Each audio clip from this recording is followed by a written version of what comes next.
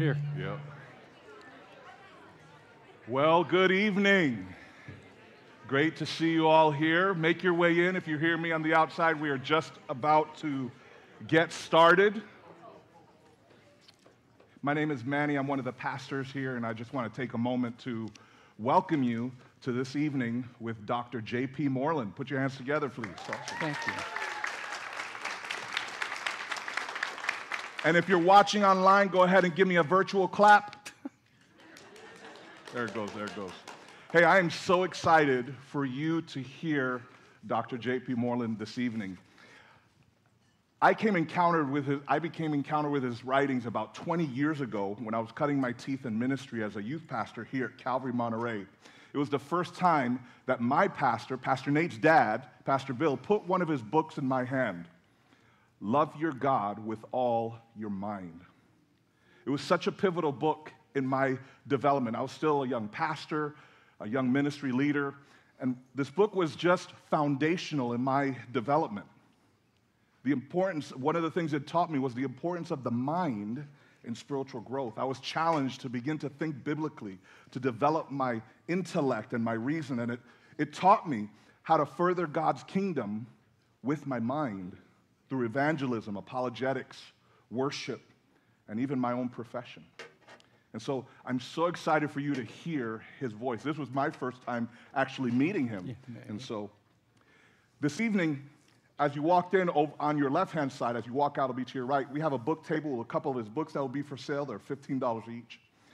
And when you entered, you should have been given a little card that has the phone number that you can begin texting in your questions. We will have a Q&A question answer period after Dr. Moreland speaks, where you can, I'll be facilitating those questions for you, but if you can send them in via text, that would be awesome. The number is up there on the screen. At any time this evening, you can text in your question. In addition to that, you should have received one of these booklets. If you did not receive the booklet or the card, please go ahead and raise your hand, and someone will come down the aisle and hand one to you. Dr. Moreland is a distinguished professor of philosophy at Talbot School of Theology. He has 4 degrees in the areas of theology, science, and philosophy, and he has authored or co-authored 30 books. In my opinion, and I think many Christians would agree, he is one of the leading minds, thinkers, and voices of our time. Would you please do me a favor, put your hands together and give a heartfelt Calvary Monterey welcome for Dr. Moreland. Thank you. Thank you, Manny. Thank you. Well, I want to start by thanking Pastor Manny, Pastor Nate, and Pastor Matthew, who's sick with the flu. I think he actually got a copy of the notes ahead of time, and it made him sick. So, but you know, God bless him. But and Pastor Heather and others who invited me. I have to say that my wife of 45 years, Hope, is here, and it's a joy to have her with me. And she and I, over the last several years, have come to love Frank and Ray Darabont as family members. We've grown so close to them. And it was really Ray and Frank's initiative to do this that got the idea before the pastoral staff, and they are taking care of us while we're here and overseeing our lodging and meals and so on. And so a real thanks to you, Ray. I know Frank is homesick. But they've told me so much about how much they love this church and the mind-boggling things that are happening here. And I am honored to be with you. And can I just say to you, please stay faithful and keep going. Don't turn back. Don't let stuff get into your life that you're not willing to face. Deal with it. Because the stakes are really high, and we're in the midst of something that's happening in our culture that is no game. And it's for the souls of men and women in this culture. And the only hope, in my opinion, is a revitalized, pure, faithful church that knows why it believes. And so we all have a long way to go, but let's commit ourselves together. to make progress. And I hope tonight will bump you a little further down the road. Now, let me tell you how we're going to do this. I'm going to speak at the beginning here. It'll be more a lecture than a sermon. And so you have notes in the little booklet that you were given. And my concern here is to clarify and clear up some notions about shame and guilt, forgiveness, what it is and what it isn't. And so this can be a more positive thing in your life. And then after that, we're going to have an hour of question and answer. You can leave whenever you want, but I hope that some of you who've come are atheists or agnostics or skeptics of some kind, or maybe seekers. You don't believe this stuff, but you're interested in pursuing it, and maybe you got a question that's holding you back. Well, I want to try to help with those. If you're a believer, maybe there's something that still bugs you about Christianity, and you'd like to be able to ask it. Now, I can't guarantee that I can give you an answer to all these, but I'm willing to give it a shot. And if I don't know something, I'll make it up. So, I mean, that's the way it goes. That's how I became a distinguished professor.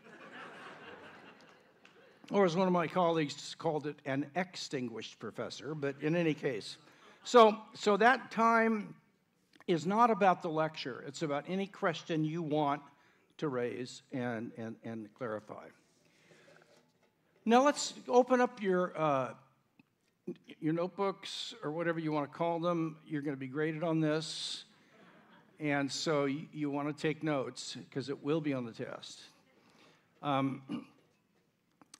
want to talk about getting rid of guilt and shameful feelings and learning to forgive. Now, this is a very touchy, difficult subject to talk about, to be honest. Because all of us have people that have hurt the heck out of us. Right now, there's probably somebody that you know, that if you had a chance, you'd slit their throat, or at least throw them in a river, or maybe something lesser. But if we knew what was really in your heart, you're battling with them all the time in your head. And as I call it, you're giving them free rent. And they're controlling you because they're in your mind all the time. And guess what? You win all the arguments with them, don't you? Isn't that amazing? When you're arguing against somebody that's hurt you and you're reasoning, at least I always win the ones that it's funny, isn't it? But the problem is that you're actually being controlled by the person. And letting it go is hard, but it's essential if you want a vibrant Christian life. And learning how to do it is part of what we're going to talk about. So it's touchy to talk about this. You have done things to people that you can't forgive yourself. And you think, if other people knew about this, I'd really be embarrassed and ashamed. And so you beat up on yourself about it. And I think that all of this activity is the result of not understanding what forgiveness is, because there's a lot of confusion about it, even in the church. I mean, you see somebody on TV whose son or her daughter, rather, was raped or murdered, and they say, we have already forgiven this person. And I say to myself, I don't think I could do that. I think I'd need time to do that. And I think that this is pretty quick. Not so sure there's really been a forgiveness here, but maybe the beginning of a process of forgiveness. But so we need to get clear on this subject, and that's what we're going to do. So here's where I'm going. I'll begin by talking about the blessings of forgiving and receiving forgiveness. By the way, when I say the word forgiveness from now on, I'm going to mean it to mean both giving forgiveness and receiving forgiveness, unless the context shows otherwise, because I don't want to keep repeating that. So that's what forgiveness will mean, receiving it and giving it, either one. But so I'm going to talk about the benefits of that accrue to us with respect to a flourishing and growing life. After that, I want to talk a little bit about the role that feelings of shame and guilt should play in the Christian life, and try to clarify what that role is. After that, I want to talk about what forgiveness is and what it's not, so we can be very, very clear about what it means to forgive someone else or to forgive yourself, which is a huge problem. After that, I'm going to talk about how practically do you become a forgiving kind of person who has the tendency to forgive as their initial reaction to being harmed, rather than in a postmodern culture, the highest virtue is a tendency to take offense. And so we're taught that we should take offense at all kinds of things. That does nothing but divide people, and it causes a slow deterioration and deadening of the person's soul. And we want live souls filled with joy and goodness. But that doesn't come easily. You have to, with the Spirit's help, work on it. And one of the things you have to learn to do is how to practice things that will make me grow toward being a forgiving kind of person without thinking about it. That's the natural, habituated reaction that I will express. And we want to learn how to grow that way. Next, we're going to talk a little bit about should we judge other people? That's a controversial question that I think there's some confusion about. And then I'll close with just some miscellaneous things I want to add. If we have a little bit of time, maybe I'll tell you some fun things about me, about my childhood, and about I was a star in high school, football, basketball, and I'd love to talk about some of that stuff. So maybe I'll do a little bit of that if we have time. Please don't leave during that time. It's very important. Okay. Yeah. Let's get going here, and let's take a look at the benefits of giving and receiving forgiveness when it's properly understood. Spiritual benefits: you have peace with God and an increased experience of His love and kindness. It helps to remove your guilt and shame. And this is important. It gives you the power to seek God, because when you feel unforgiven or you haven't forgiven somebody, it weakens your armor. And it weakens your ability to have the motivation to seek God. And that's one of the reasons why we become lukewarm and lazy in our faith, is because of a lack of being or giving forgiveness. And so forgiveness helps with that, and it gives people courage to stand for the kingdom. Can I speak frank with you? The evangelical community today is largely filled with cowards. I'm sorry, and I don't mean to be mean-spirited. And if it doesn't apply to you, that's great. But basically, we're cowards. We're afraid to talk about what we believe. We're afraid to stand up and say we think that homosexuality is wrong, or some other moral issue if it's relevant. And you can do that in a loving way, and this, that, and the other, but we are basically afraid. And I think that we need Christians who are courageous without being argumentative or defensive, who can be kind and gracious, but courageous, and just stand. Stand. You can't be moved. And if I'm standing the day I die, I will have been grateful for the life I lived. I just want to be able to stand. And that's what's wrapped up in this whole issue about forgiveness. So the relational benefits: harmony in your marriage or friendship relations replaces anger, contempt, which is the number one sign that you're headed toward divorce, and discord. Relational benefit also is the removal of disruptive behavior of attack and withholding. These are the two methods that we try to control our spouses or close friends. We either aggressively attack them, or we withdraw and we withhold affection or conversation. We don't talk to them. And those are the ways we basically try to retain a sense of control and safety for ourselves. We either get strong and attack the person, or we withdraw and withhold what is rightfully theirs, like being able to have a conversation with you or what have you. And they're dangerous, but when you forgive, it removes the tendency to do these forms of self-protection. You achieve a reputation of being a safe, open, and accepting person. Boy, does that sound good. If people say, that so-and-so is really safe. You can say anything you need to say to them, and they're not going to spread it. They're open to hearing what's bothering you, even if it's heretical or whatever it is. And they're accepting. That doesn't mean they'll agree with you, what you're doing, but they will love you in the process. And for learning to be a forgiving person achieves that. Now, moral benefits. It's usually the right thing to do. There's exceptions, but they're rare where forgiving can be harmful. So we can talk about that later, but let's just say for the most part, it's the right thing to do. It avoids hypocrisy. When I do something wrong, I want others to forgive me. I mean, gosh, I want them to let me off the hook or forgive me. I don't want them to continue beating me up for something that I did. Well, if I want it, do you want people to forgive you? Well, okay, praise the Lord. Well, so do I.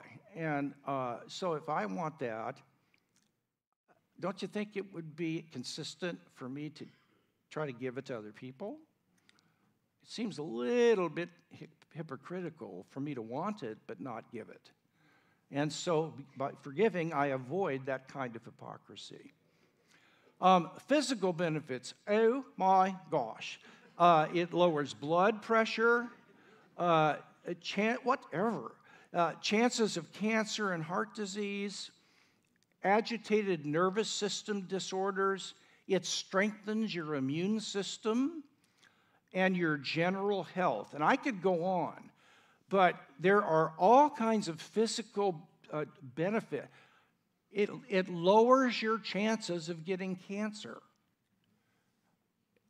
And incredible. Anyway, there are physical benefits. Finally, psychological benefits. It allows me to be kind and nurturing to myself. And we all need to learn how to nurture ourselves and be kind to ourselves.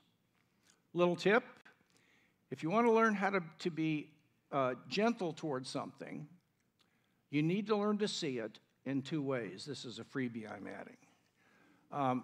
If you want to be gentle towards something, you need to be able to see it in two ways. Number one is precious, and number two is vulnerable. So we take a little puppy or a little dog. We want to try to be gentle with the little thing because we see the little guy's precious.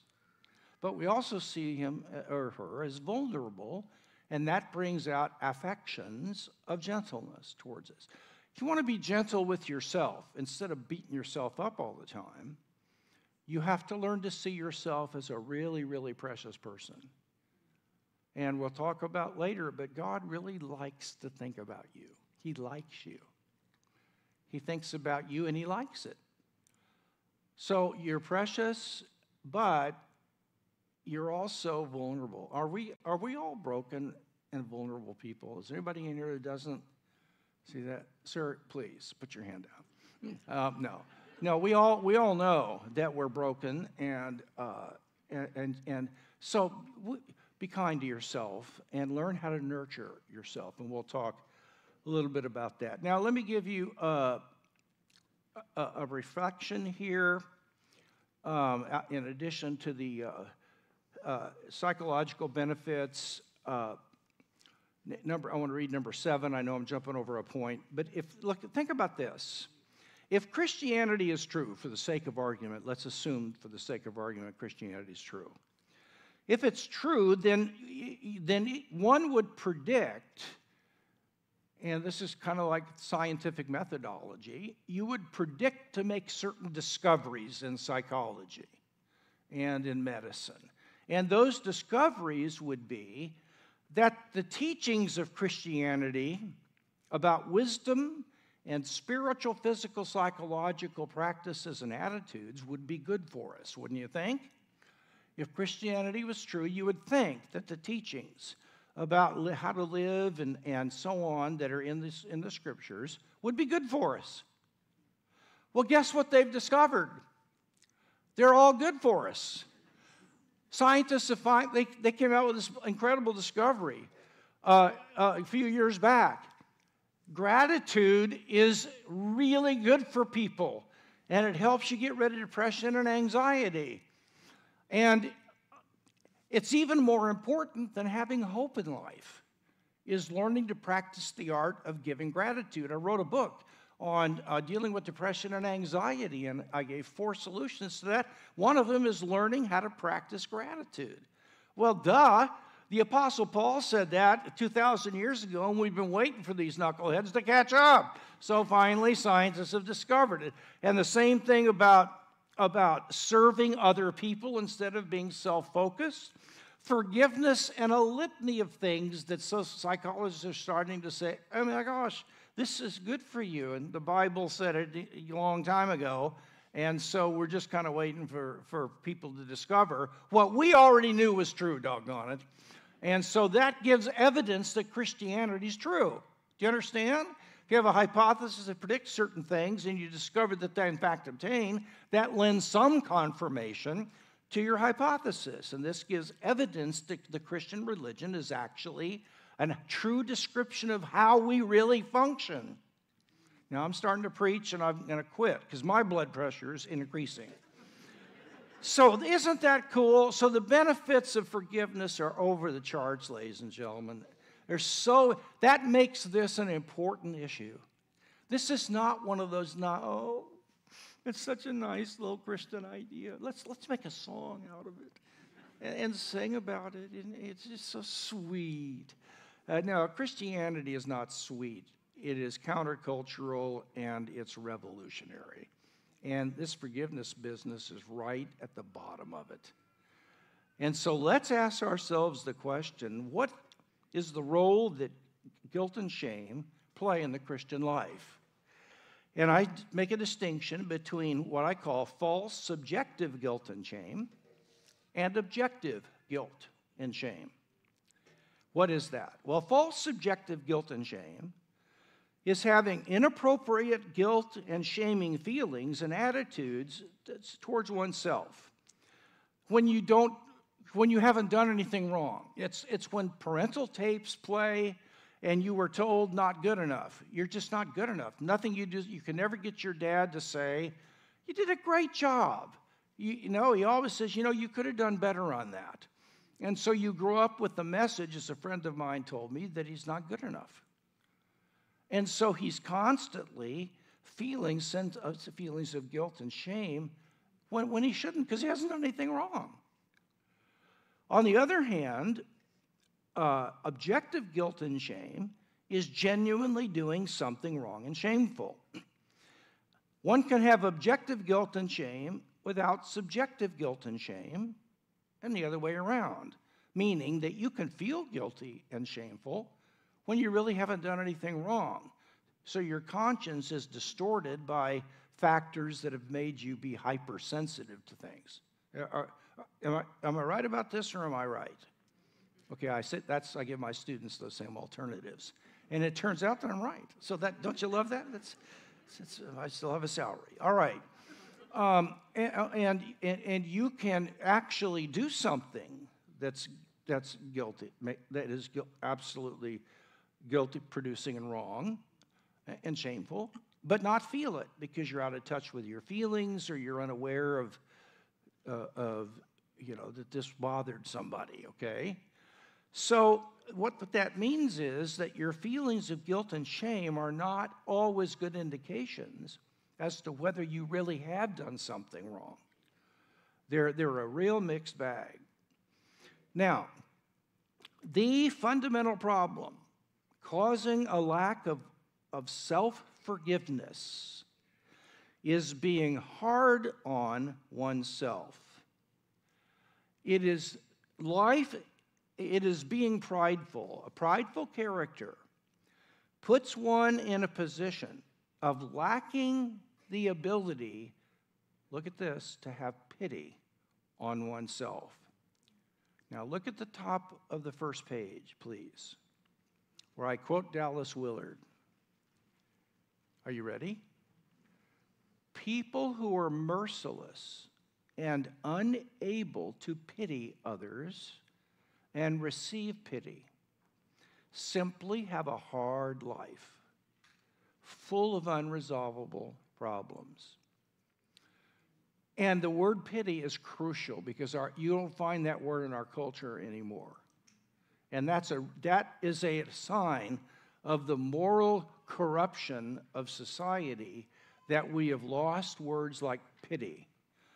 And charity used to be taking pity on someone and giving them something to help, but where you were recognizing that they were in need.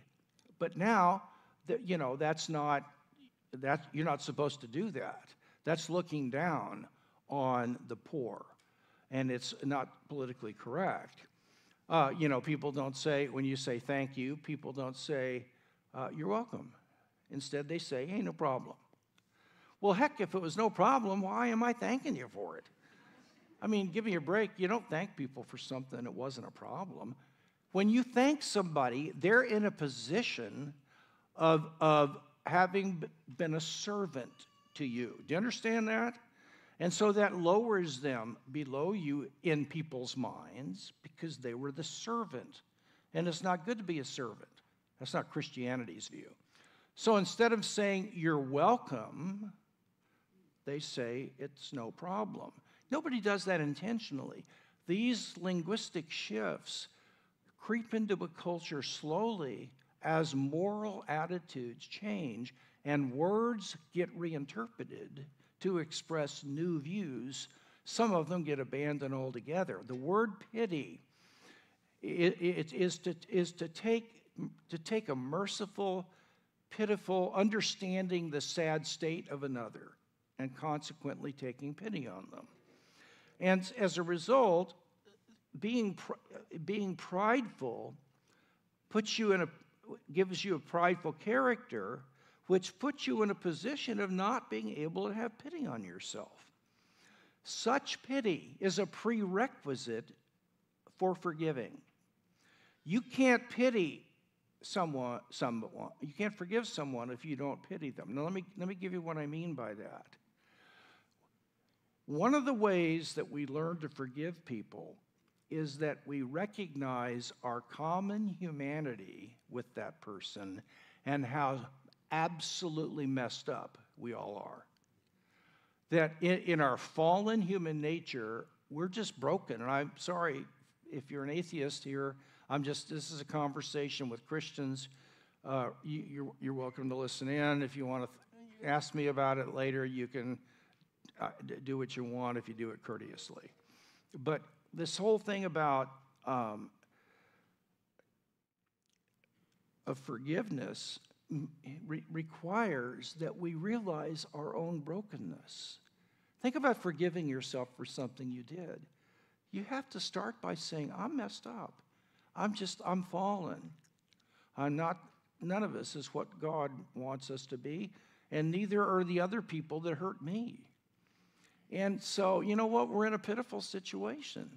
And that's, by the way, why we need Jesus in the scriptures and fellowships like this, because we're all messed up and we're pitiful. Now, we can grow, thank God, but I'm simply trying to say that we have to recognize the pitiful state we're all in. We're not anywhere close to what God wanted us to be. Now, don't get guilty about that, but that should move us to take pity on ourselves, and that means that we would nurture ourselves because we're vulnerable and we're precious. Are you seeing the connection there? So to take pity is a prerequisite for then extending forgiveness, because you are aware of someone's complete fallenness and maybe bad circumstances. Now, there are two scriptures that are absolutely foundational to this whole enterprise. And if I could suggest this, either memorize these or put them on a 3x5 card and put them on the fridge or your dashboard next to your, Jesus thing, that the bobblehead Jesus. Put this next to him on your dashboard. And these verses are absolutely revolutionary if you come to actually believe them. And look, the first one says, Romans 8:1, there is therefore now no condemnation for those who are in Christ Jesus. None. Now, you know about Colossians 2:13 to 14. You know that when people were crucified in those days, the crimes for which they were crucified was often put above their heads and nailed on their cross. And if people came by, and the crosses were actually about eye level, they weren't as high like we see them in the movies, because it allowed people to have the ability to spit in your face if you were being crucified, or to come along and get in your face and mock and derange you. And that's why what you did wrong is right there above your head, so people can know why Rome decided to take your life, and they can detest you and can jump on board. Do you understand it? So the purpose of crucifixion was more than just taking the life of a person guilty of something, but it was to send a message about what happens to people that are shameful like this, okay? Well, in light of that, Paul says in Colossians, and when you were dead in your wrongdoings and in the uncircumcision of your flesh, that is, you did not have a new nature, you had a fallen nature, and that's all you had. He made you alive together with him, having forgiven us all of our wrongdoings.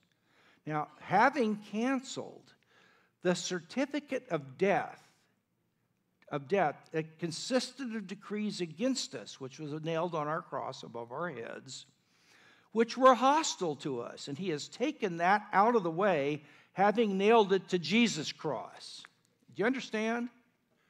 I love Dennis Prager, but Dennis Prager says, how in the world can a person be like Adolf Hitler and live his whole life, and then, on his deathbed, he cries out to Jesus and asks for forgiveness? How in the world how is that moral? He's getting away with a life of unbelievable evil. Well, what Dennis doesn't understand, I love Dennis Prager, but what he doesn't get is the incredible magnitude and gravitas of the crucifixion of Jesus of Nazareth as the Son of God, because all the things that Hitler or whoever makes a deathbed conversion, who means it, now that's obvious, those were the things they did not go unpunished. They did not. They were nailed to the cross, and Jesus suffered them, so it's not like they got away with it. There was a substitute that paid for those things, all of them. And that's why it's not immoral for that to be true, because the presupposition that underlies the immorality claim of that, a deathbed conversion, assumes that in deathbed conversions, nothing was done about all the wrong they did. But there was something that was done about all the wrong they did, and it was, thank God, a substitute that was willing to experience and take on the things I did wrong and pay it for me. I just want to get clear on that, because that's an objection often raised against the idea of substitutionary atonement of Jesus dying on the cross for other people. So now, these two verses have got to be in your mind. And I say, based on these verses, Jesus followers should no longer experience feelings of guilt and shame. Now, let me say that again. What role do feelings of guilt and shame play in the Christian life? Zero. They play no role at all.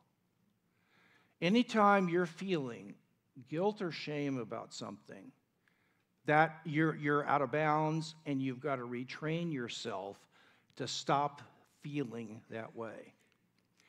Now, I know you're looking at me and thinking his great learning has driven him mad. Well, I'm going to tell you what you should feel. But the reason I say that you should not have those feelings is because of the two verses I just mentioned. They're either true, in which case I'm never to feel the weight of guilt and shame for myself because someone else did it for me. All right? Here is what I should feel instead. Instead, Christians should feel godly sorrow. Let me tell you the difference.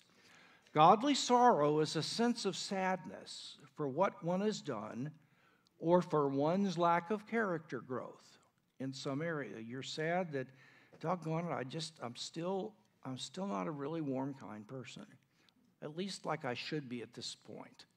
Or I did such and such that wasn't right. And you don't feel shame and guilt, you feel godly sorrow. Well, what's the difference?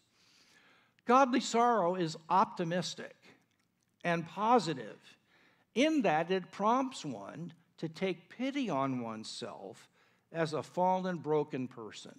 Man, there I am. I am a pitiful being, and I'm really sorry that I'm fallen. Yeah, and then you acknowledge your wrongdoing or character shortcomings, and you resolve with God's help to grow in this area. This draws you to God. It doesn't make you want to hide from Him.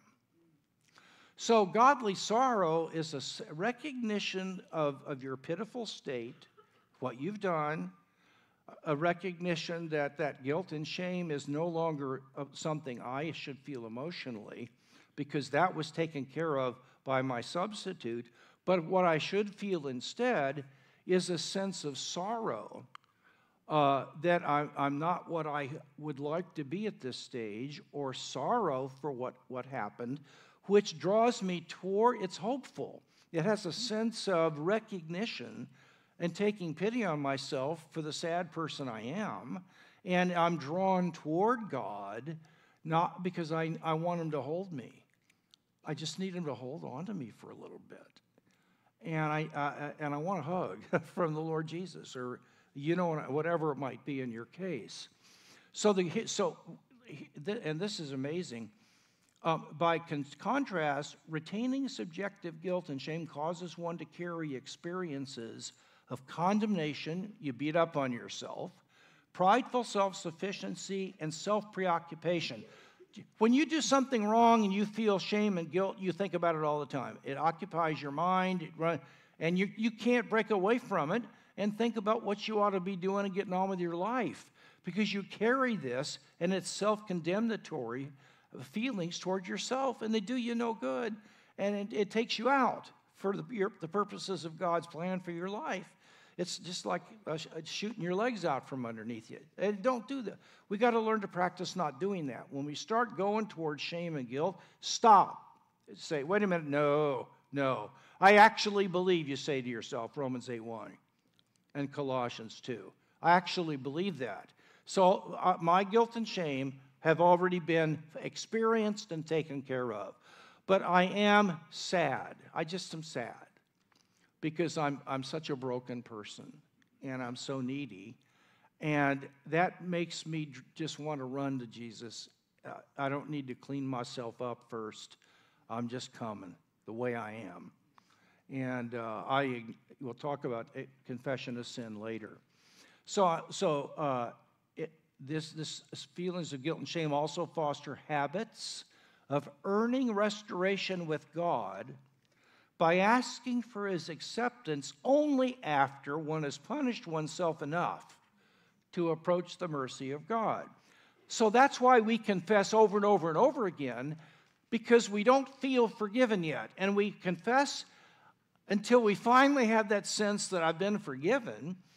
And what's really going on under that is I'm beating myself up until I feel like I've flagellated myself enough to where it's okay for me to come in God's presence. And I've been guilty. That's sick. I'm sick like you're sick. So I'm not blaming you for being sick. I'm accusing all of us of being sick. But do you see how sick that is?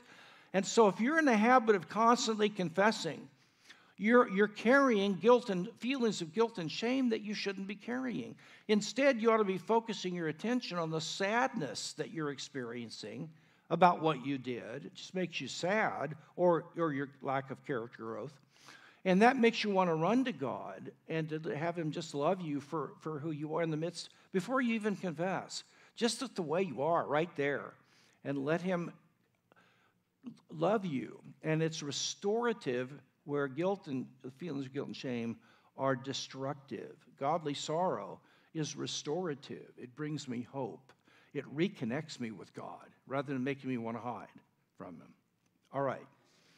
Now, having said that, we conclude then that godly sorrow and sadness are huge, but feelings of guilt and shame should not be a part of our lives because they've been dealt with at the cross. Doesn't mean we don't feel anything, but we don't feel that. We feel godly sorrow. Now, what about forgiveness? Well, let's talk about what it is and what it isn't. Forgiveness is not forgetting and reconciling. To forgive somebody doesn't mean you forget what happened, and it sure as heck doesn't mean you reconcile yourself with the individual. There are some people that if you try to reconcile, you're going to get hurt again because they're predators, and they have predatory personalities, and you need to stay away from people like that. I had a guy in my life that was like that, and he was eating into me and spreading gossip and lies about me, and Dallas Willard knew this guy, and he knew me, and he said, stay away from him, JP. Stay away from him. He's toxic, and when you're around him, he'll do nothing but attack you in a manipulative way. Just don't be around him, and if you pass him in the hallway, you don't need to be mean-spirited, but treat him like a 7-Eleven man. You know, just do your business with him and move on. Don't get hooked into it. So what I'm trying to suggest is that it is not reconciling. That's different. Forgiving somebody is not, it's not forgetting, and it's not reconciling. It's not letting somebody off the hook by trying to keep them from suffering the natural consequences of their acts, or releasing them from the just punishment they deserve by the state. You can forgive someone personally, but believe that they should be executed in capital punishment because they need to pay for what they did. And the state has an obligation to do that. That's not inconsistent. It doesn't mean that you give them approval, or you excuse what they did, or you justify it or pardon them, which means releasing them from the consequences of what the person did. People should experience the natural consequences of their actions. Those are instructive. It doesn't mean refusing to take the wrong seriously and attempting to minimize or rationalize it. Well, you know, he had a tough day, and it was, you know, it's just a bad day for that, my friend, you know. Well, that's rationalizing their behavior. So now what is forgiveness? Be important to keep these notes and go back over these. I'm going a little quick, but I want to get this before you. To forgive someone is to have mercy for and to take pity on them as the basis of choosing not to make that person suffer for what he or she did. You release and abandon the person to God. We release our bitterness and our desire for revenge. It is canceling a debt owed to you, wiping the slate clean. Now, let's be clear about this. This doesn't mean that you do not believe that they should be punished for what they did by the state. It means that you are not going to carry anger or a grudge or be arguing with them in your mind or any of that. You're going to let go of them and release them to God to deal with them as he sees fit. It doesn't mean that they should not compensate for what they've done wrong in the relevant kind of way. What it does mean is that you don't need to make that happen for you to feel okay. So you're going to release them yourself from you needing to make sure that they're punished or exposed. So that's what that number one means. It's not keeping a track record in your mind of what they did. Now, remember I said forgiveness is not forgetting. And it's hard to forget. So you can forgive without forgetting. But not keeping a track record means that you're not adding up in your mind, he did that to me, he did that, he did that, he did that. And you're keeping a score on how many times and how bad this person's been to you. That's different. When you do that, you're preoccupied with this person's wrongdoing toward you rather than getting on with your life. Now, my view is that we all need a small group of friends where we can process and complain about a person who has been abusive to me and done things wrong to me. And because I need to get rid of those feelings, and in addition to God, it's helpful to process it with a small group of very close friends who will keep confidence. That keeps me from gossiping, because I need to release this. But if I don't have a small group of people I can talk with, then I'll start, I leak. We all leak. I'll start leaking over everybody, and pretty soon I will have spread this stuff about this person that is not my job to expose. So when you process and you complain about it with a small group of friends, they can tell you that you're now getting to the point where you're now over the line, and you're starting to really badmouth and gossip rather than just trying to get this off your chest so you can heal and release them. Do you understand the difference? So I believe in that, but I don't think you should keep a track record and add up score and all that stuff. It's not seeking to make the person afraid of me or intimidated by me, though appropriate self-protection may be necessary. You may need to stay away from the person or protect yourself from them. And there are people in this room dealing with those kind of situations with people that have hurt you and have a reputation for being toxic. And you're feeling like you need to meet with them or something. And my view is you don't cast pearl before swine. And what Jesus meant by that was you don't give something that is wonderful, like a pearl, to a being that can't digest it. So it basically means don't tell people the truth or good things if they can't hear it. It does no good and hardens their heart. That's why he taught in parables to sneak the stuff by their defenses. Okay, but so you don't need to do those sorts of things. You don't want to feel like you've got to meet with them and tell them again what they did wrong. If you don't think they're able to handle it, if it's just going to turn into an argument and reinforce their view that you're a loser, and they're not going to receive it, it's just pointless to tell them. Are you following me on that? Okay, all right. Now, forgiveness means forgiving God for letting this happen to you. That may sound funny. It is a bit funny, but sometimes we carry a grudge against God for, why did you let this happen to me? Sometimes we need to say, Lord, I want to release you. I want you to know that I don't hold a grudge against you anymore. And we're insane because God doesn't need to be forgiven, but we still feel like he's culpable. So what we need to do is to tell him, I've been thinking you're culpable, and why in the heck did you not jump in and help? And I want to, know I'm releasing you. I want to change my attitude on that. Okay. Now, it also involves cultivating a dispositional readiness to forgive. This means to do practices that help you become a forgiving sort of person. Now, let's look at how you do that. Here are some ways as to how you can become a forgiving kind of individual. The first is you got to remember that God loves to forgive. He absolutely enjoys it. He loves doing it. This is not something he begrudges. He likes it.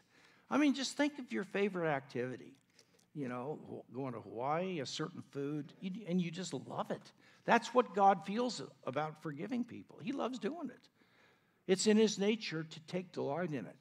Well, I mean, if he takes delight in forgiving me, oh my gosh, if I get a hold of that, then I'm going to learn to receive his forgiveness that he's given me, not grudging. He didn't do it grudgingly. Here you are again. He takes delight in it, especially with his dear children. And so we want to learn to try to imitate God and practice being like him in that regard. 2, learn to take pity on others and oneself is fundamental. This is achieved. How do I learn to take pity on other people or me? This is achieved by recognizing the broken, disastrous state of our shared humanity, asking yourself what you would like others to do to you, okay, and then do it to them. Treating others and yourself like you hope and envision a close friend or dear loved one would treat you. You hope that if you told a dear loved one something that you did wrong, they wouldn't beat the heck out of you. They would say, well, you need to make it right or something, but they would be loving and helpful and kind. You want to be that way. It is important to remember that God has forgiven me when I didn't deserve it, and I want to do the same others to do the same for me. D, picture the person as a little child being mistreated. This is so helpful. This guy that was attacking me, a colleague at the university, I tried to picture him as a little 2-year-old or 3-year-old in a home that was dysfunctional. I didn't know if it was or not, but I pictured him growing up and all the hardships that he must have had. And I began to actually feel pity for him because I imagined him as a baby or a young child and things happening to him that kids tease him on the playground or what have you that would bring him to this point. And that kind of imaginary thinking helps you. And you may be wrong about the specifics, but we've all had those. And it's an attempt to try to put yourself in their shoes when they were more tender and vulnerable and younger age and empathize with them. You might not be able to empathize with a person who's down the office from you because they're an adult, but maybe when they were like 4 or 5, it's easier to empathize, and that's what this helps you do. Picture Jesus holding your offender as a child close to his chest in a loving, protective embrace. Imagine what you would be like if you had grown up under the horrible circumstances that he or she grew up under. And then finally, do a benefits burdens analysis on working through forgiveness versus holding on to forgiveness. Is it really worth it? Usually it is not. Now, let me move on. And there's something else that we'll talk about. But should we judge other people? Can I just say, I'm so tired of Christians saying, well, it's not me to judge. And that's baloney. We're supposed to judge. And so please, be nice to this old guy, I'm getting crotchety in my old age and the Chiefs lost today, and I'm in a bad mood. But look, don't do this thing where we're not supposed to judge people. Be more thoughtful about it. Now, here's what Jesus taught. Don't judge that you should not be judged. For in the way you judge, you will be judged. And by your standard of measure, it will be measured to you. Now, there he says, don't judge. But now he says, why do you look at the speck in your brother's eye, but you don't notice the log in your own eye? He doesn't say you shouldn't be looking at the speck in the other person's eye. He says you start with you, and then you move out. You know what I'm saying? Okay, you hypocrite, he says. First take the log out of your own eye, and then you'll see clearly to take the speck out of your brother's eye. Well, that means you've got to judge that the brother has a speck in his eye. That's judging. So, Galatians, brothers and sisters, even if a person is caught in any wrongdoing, you who are spiritual are to restore to such a person in a spirit of gentleness, each one looking to yourself, so you won't be tempted in the same thing that person did. So here's how to reconcile all this. Judging is condemning or having contempt for or exalting myself over another person? No. We're not to judge people in the sense of elevating ourselves over them or in having contempt or condemning them as being worthless or anything like that. That's not our job. But judging is evaluating, assessing their behavior or discerning and admonishing them to repent from something. That is the kind of judging we are to be doing with society and with each other. That means that we need to be assessing our brothers and sisters, and if we find something that they need to correct, then we need to say, I'm sorry, but there's a speck here, and I'd love to help you if I could. Work through that if I could be of help. You might want to start doing that with your closer Christian friends. But the point is that we are to judge if we're going to evaluate bad things from good things. And we're to be constantly evaluating the people around us, our culture. So we don't do it to judge or condemn, but we do it to assess, so we can have an accurate assessment of certain things and not fuzzy assessments of it. Okay, in Roman numeral 4 here, I've just added another text for you to put on a 3x5 card if you want to. I won't read that to you. But these texts might be helpful. Let me move on to Roman numeral 7. Then I want to summarize and make one point, and then we'll move to our Q&A time. Roman numeral 7, addendum. I'm assuming now that Romans 8:1 and Colossians 2 are true, that we really are, there's no condemnation any longer, that we're actually forgiven. All right, on that assumption, what are we to make of 1 John 1:9? If we confess our sins, he's faithful and righteous so that he will forgive us our sins and cleanse us from all unrighteousness. If we're already forgiven by accepting the gospel, why should we confess our sins again, as recommended by this verse? Our pardon was granted when we embraced the gospel. Acts of practicing 1 John 1:9 do not re-grant a pardon we already have. Rather, like the regular celebration of the Lord's table, such acts are reminders of our need for the forgiveness God has given me. I remind myself of what needy, broken person I am, and I experience the godly sorrow that comes from that, and I acknowledge that to God. God, I am such need of the gospel because I'm broken and I'm not what you want me to be, and I'm sorry. I'm sad about that. Okay, and they are occasions, doing 1 John 1:9, of experiencing cleansing and release. So you're not asking for a brand new forgiveness, but what you are doing is it's an occasion where you are acknowledging that you did something wrong and you're broken, and asking God to be pitiful to me in my human condition because I'm pitiful and need mercy. And I'm going to move on with godly sorrow. That's the difference. Now, I want to say one other thing that I omitted. Forgiveness is both a decision and a process. Okay, and I forgot to mention this. You have to decide at some point if you're forgiving yourself or somebody else. You have to decide, and you say to yourself, "I'm really hacked off at this person." And I don't want, right now I hope a lot of bad things happen to him, to be honest with you. And the guy's a jerk, and he deserves everything he gets. And that's where I'm at. But right now, with as much sincerity as I can muster, and which isn't a lot, but whatever sincerity I got, I want to forgive so-and-so for what he did to me. And be sure you read what that means and doesn't mean.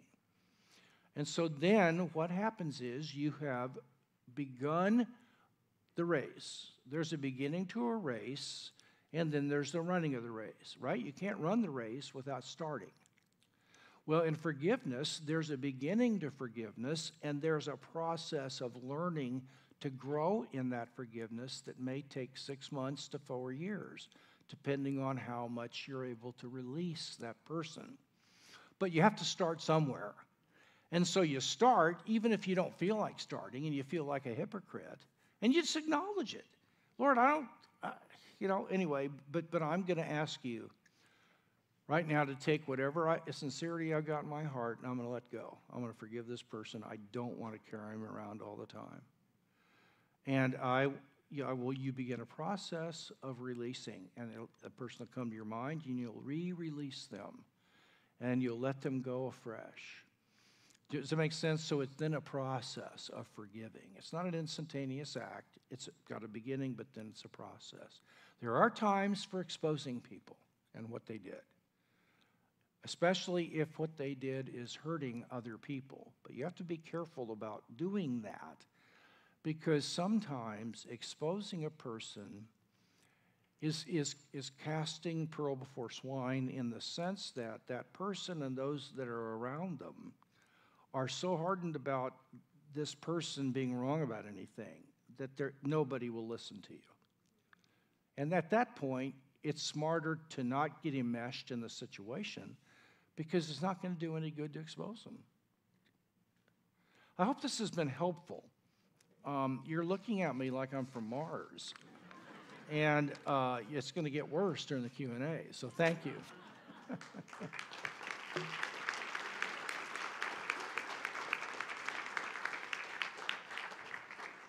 Thanks, Manny. Take 10 seconds, stand up, writing. Don't go anywhere. Just stand up, stretch your legs out, get that blood flowing before we jump into the Q&A. Stretch it out. Wasn't that great? Are your minds and hearts exploding? Awesome. Go ahead and have a seat. Nice.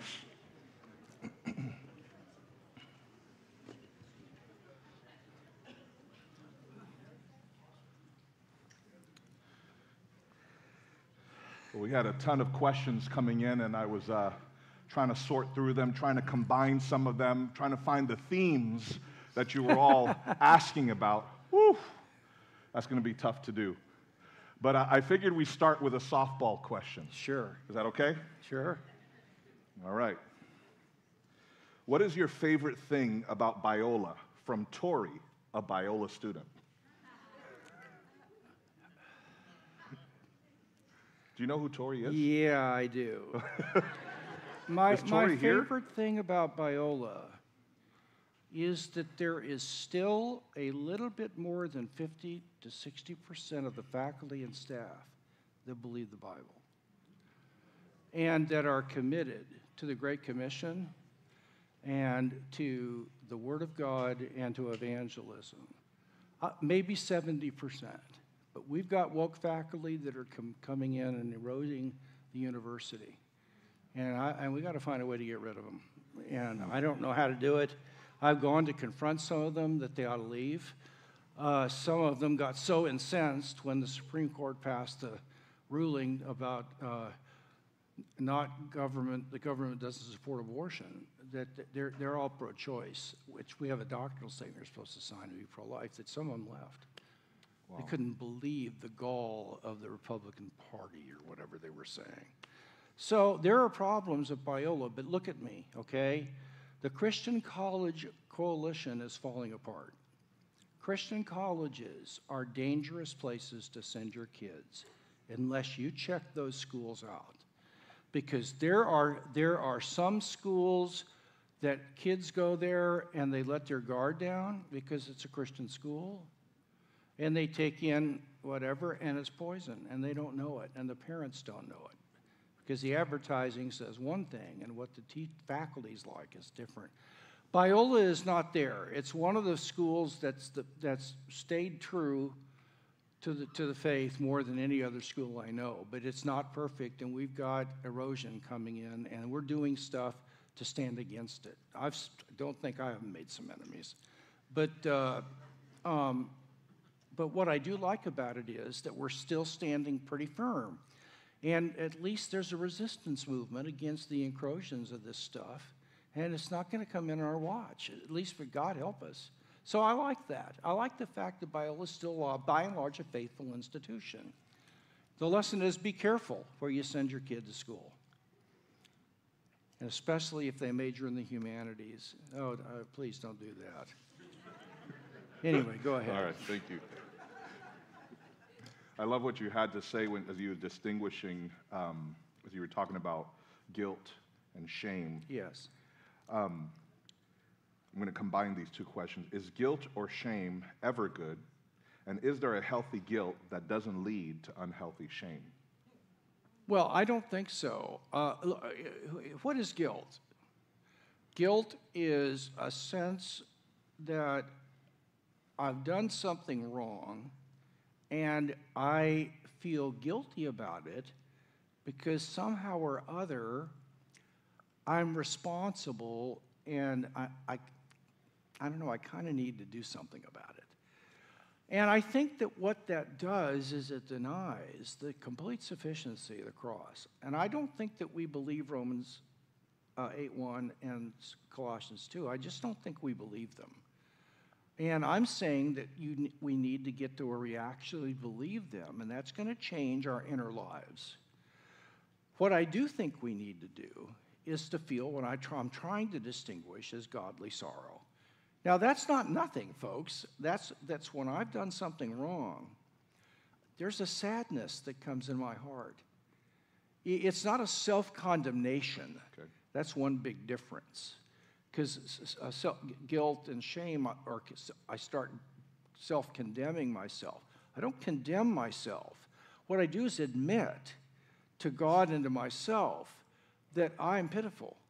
And I have got a lot of work to do in my life. I got to get on it and grow in this area because that wasn't appropriate.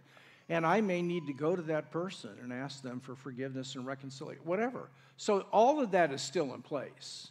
And I still come to God, but I don't, first of all, clean myself up by confessing and all that so I can come to Him. I come to Him in the midst of my bad stuff and say, I'm a mess.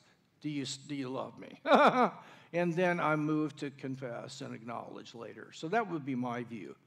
But having godly sorrow is not like, you just get a free pass. I mean, it's a legitimate feeling of sadness for what I've done. It's acknowledgement that I just did something objectively wrong. And I am going to be drawn to God by this. But it's hopeful. It's more optimistic that God has taken care of that, but He wants me to grow from this. And I still have to, ask for forgiveness or whatever Great. I may have to do. So anyway, now I could be wrong about it, but that's where I'm at. Well, this next question I Okay. think dovetails nicely. They're asking it based on James 5:16. Therefore, confess your sins one to another and pray for one another that you may be healed. The prayer of a righteous person has great power as it is working. Is this saying it is necessary to confess your offense directly to the person against whom you have sinned, or confess it generally to someone else?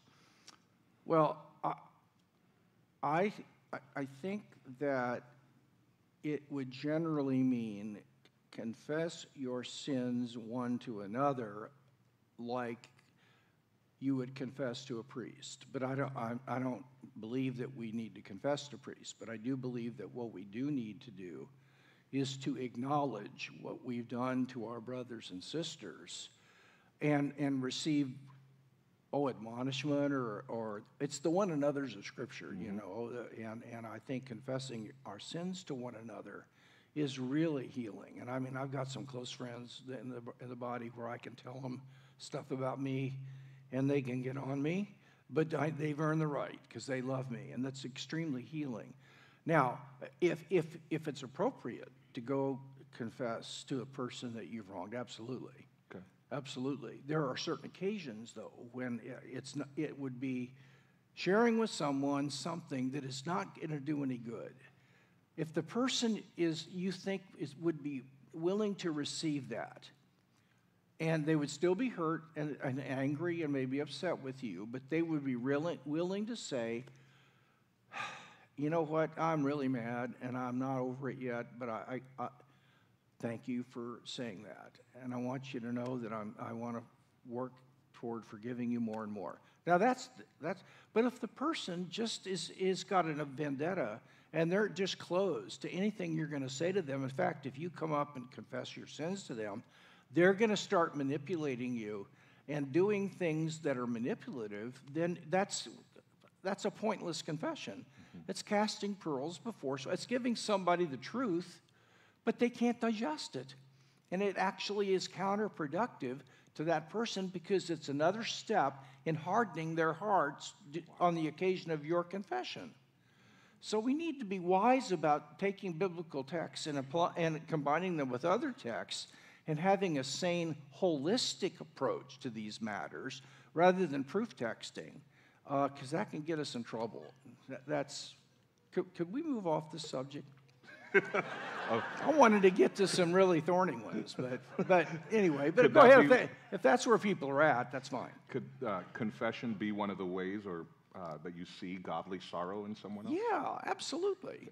Yeah, acknowledging that you've done something. Yeah, of course, and asking for their mercy. For sure. Next question. When the culture's narrative is based on living your own truth and love what or who you love, how do we counteract this? How do we counteract this with winsomeness? Yeah. Well, you need to know how to defend your faith and why you believe what you believe. And there's some pretty easy little books that you can read out there that are written at different levels. But you owe it to the Lord and to the church that at some point in your life, you're going to buy an introductory little textbook about defending the faith, or about learning answers to people have against Christianity, and some evidence for Christianity, and that would be good for you. So what you can do is you can you can say to the person, well, I think my truth is good, or something like that, but you have your truth, or living your own truth. Yeah. Love what or who you love. Yeah. Well, try to find out something that they care about very deeply, and then treat it in light of their view. And the absolutist will come out of the closet very quickly. So, for example, what I'm trying to say is nobody believes this. But that's the thing you've got to say in culture to be respected by culture. You got to say this or your friends will shun you, and so it's a way to be safe. So this happened years ago now, but I was at a 7-Eleven, and it was a long line, and there was a guy in front of me, and we knew we had a long wait, so we started talking, and it turned to ethics and moral issues, and I don't know how it got there. But he said, I think that whatever is true for you is true for you, and that's great. But I have my own truth, and it's true for me. And we ought to live and let live and not judge other people's truths. I said, well, I think I understand what you're saying. And I said, I don't know what you're going to think of this, but I've got 4 friends. And once a month, the 5 of us put money in a kitty. I think I said $50 in a kitty. And we buy a drum of sulfuric acid, and we go out to Lake Paris.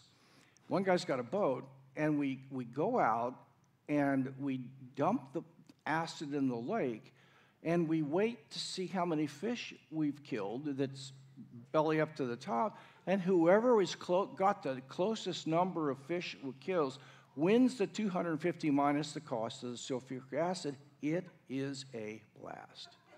Because I found out that this guy was deeply committed to the environment. Oh, wow. And his blood vessels. So all of a sudden, he became an I said, I'm not an expert on body language, but it looks to me like what you're thinking of my friends and me is that we're doing something wrong. So it occurs to me, sir, that you're only a relativist in areas of your life that's convenient, like your sexual ethic.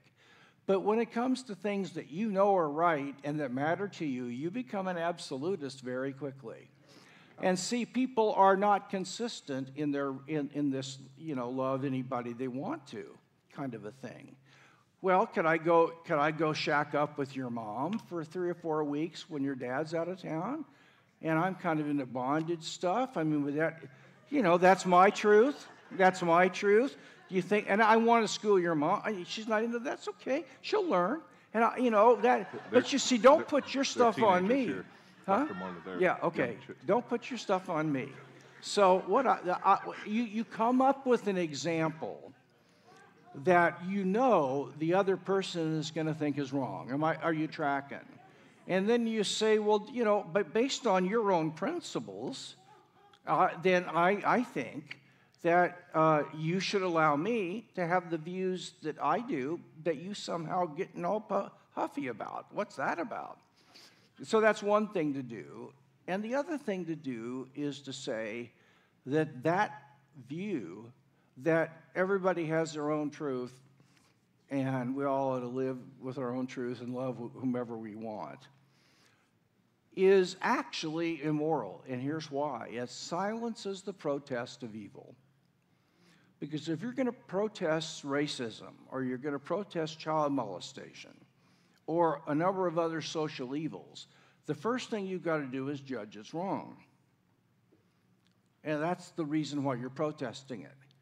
But if you think that you should be tolerant of them, meaning you're not allowed to say they're wrong because that's their truth, I'm only allowed to live by my truth, and they're free to live by theirs if they want to be racist, who am I to judge? Well, then I can't protest racism. Does that make sense to you? Because I'm going to have to judge that's wrong for everybody. And so that any view that disallows the protest of evil is a hideous moral doctrine. And loving anybody you want to, again, they wouldn't want their parents to have been that way or whatever. So there are ways of trying to explain that. Good. Right. Sorry. Yeah. No, that's great. Sorry about going in a way that was a little bit That's okay. out there. I forgive you. Yeah.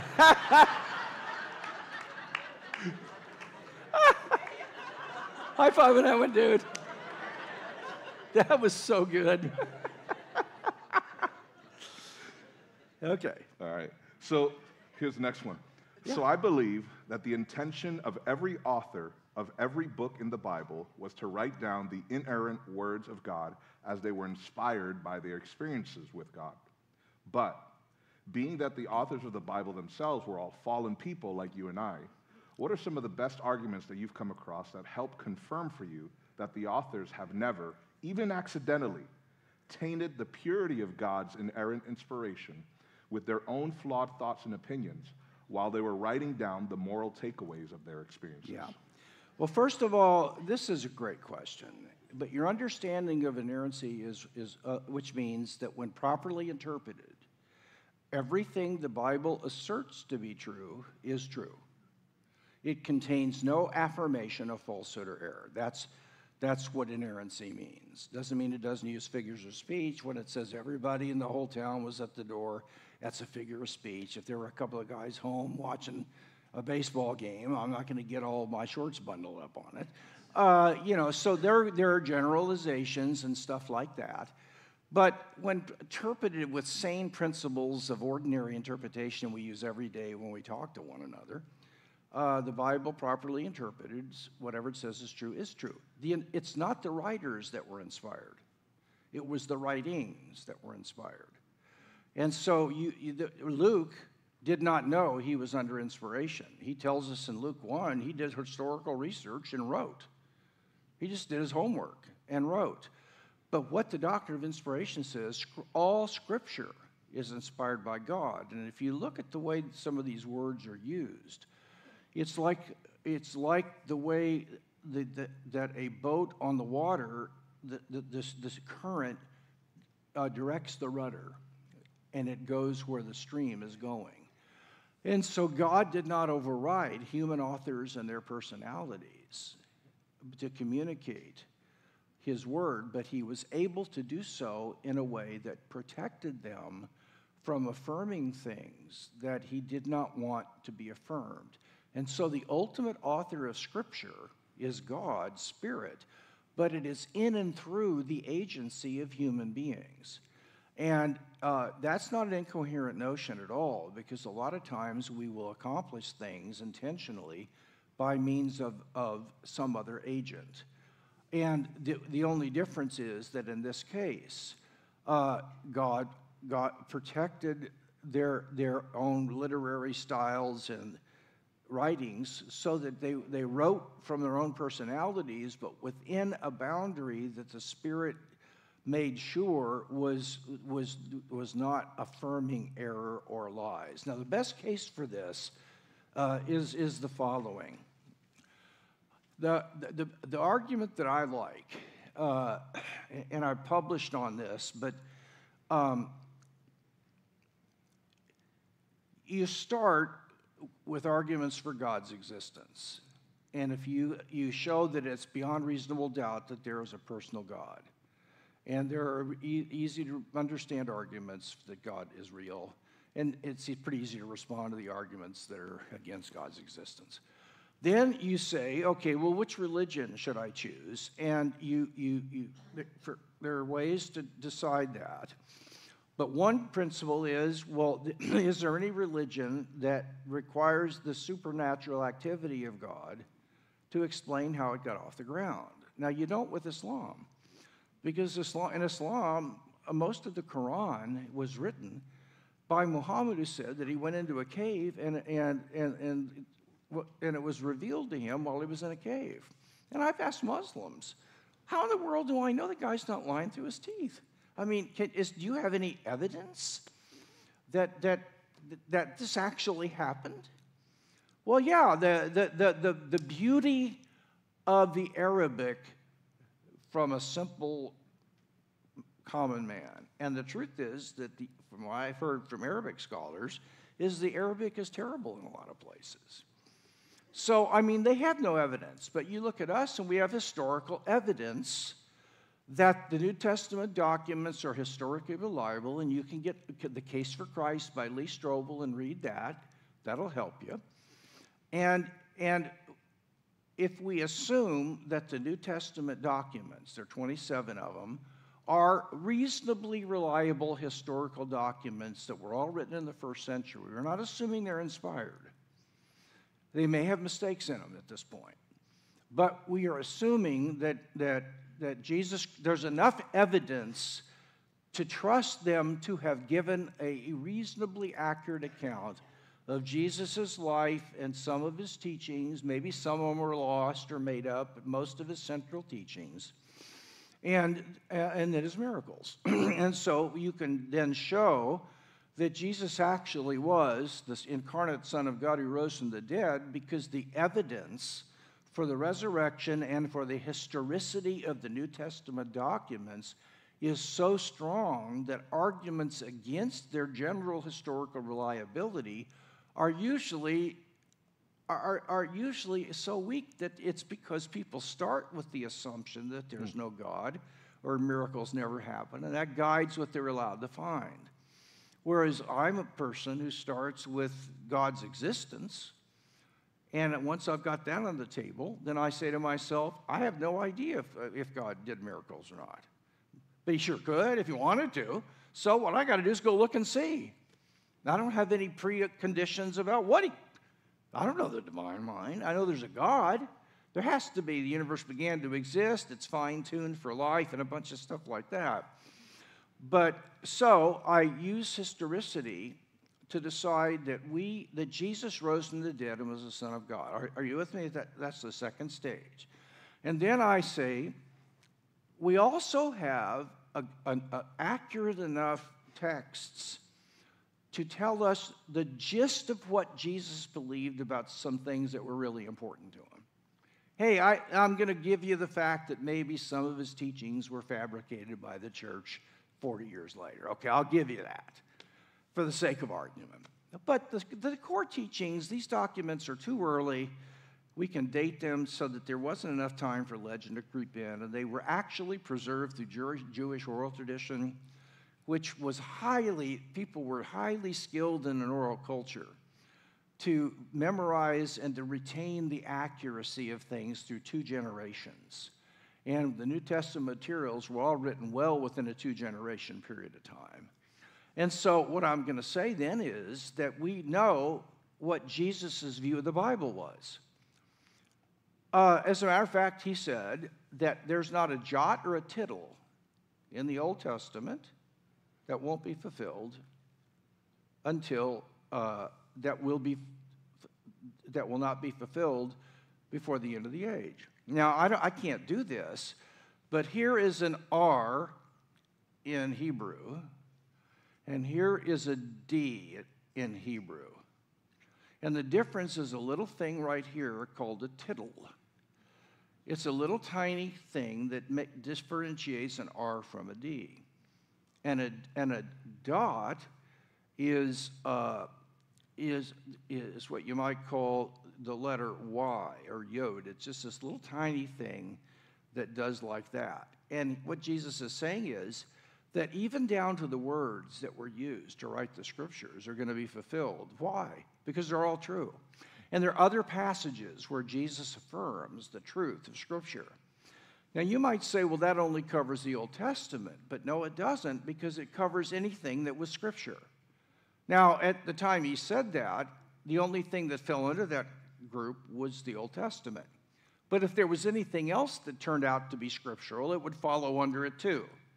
And it turns out that Jesus placed his imprimatur on the apostles and some of their colleagues, and their writings were considered to be scripture early, and Jesus actually predicted that he would give them remembrance of some of the things he said.